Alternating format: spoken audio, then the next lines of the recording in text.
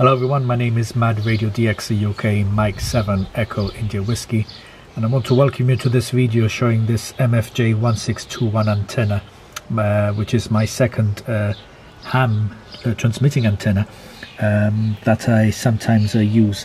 And what it is I'm transmitting at the moment on the 6 meter band. Now, the MFJ-1621 is not meant to be for the 6 meter band, but it does actually work for the 6 meter band, to my surprise, and I've been getting some good signals out.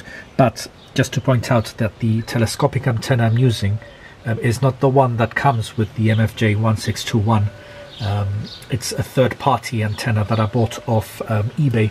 The antenna, the stock antenna, goes up to a height of something like 1.5 meters, I think, or a bit more. But this third-party antenna that I've got, it can go up to something like 5.25 meters. So I've got it there, look, all the way up, right? And let me just show you here.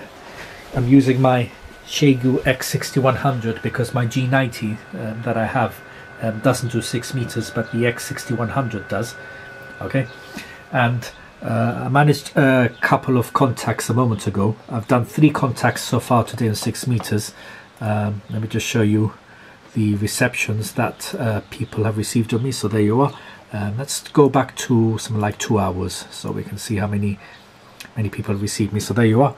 So all this, right, all these receptions that you see here of me being received by other people on the 6 meter band, this was all with the MFJ-1621. Like I said, is not supposed to be used on the 6 meter band. The most it can be used is the 10 meter band, but it can be used for the 6 meter band. The only thing is it might not be the best antenna to use for the 6 meter band, but yes, like I said, you can use it. However, like I specified already, I would recommend getting this extended antenna from eBay. I'm going to put a link in the description below of where to get the antenna. If you're living outside the UK, ask the person if they can do delivery outside the UK, because I don't know if this person, haven't checked if this person does deliver these antennas outside to the UK, yes or no. But this is a very good thing to have for the MFJ-1621. And something to point out, if you do get this antenna for the MFJ-1621, is that it doesn't fully fit the socket for the telescopic antenna.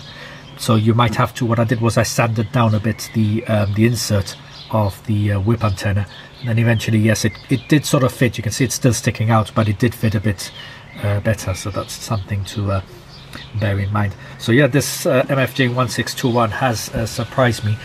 If I can compare it to my loop antenna, more or less sometimes the same results, but because I can get more height with because I have to hang the loop antenna on my window here, which is a bit low because I'm at ground floor height. But with the whip antenna, because I can stretch it out further, I can have my signals heard more.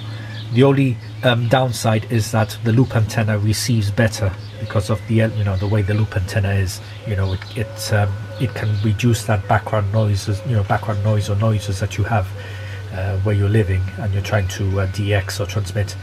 But this, because of the telescopic antenna, you're bound to get more noise. You cannot null those noises or cancel them. So just one thing, but at least you can still put out a good signal with this MFJ-1621, and even better, like I said, if you get this extended telescopic antenna, which, like I said, I'll put a link in the description below. So thank you very much everybody for watching 73s, and I'll see you in the next video.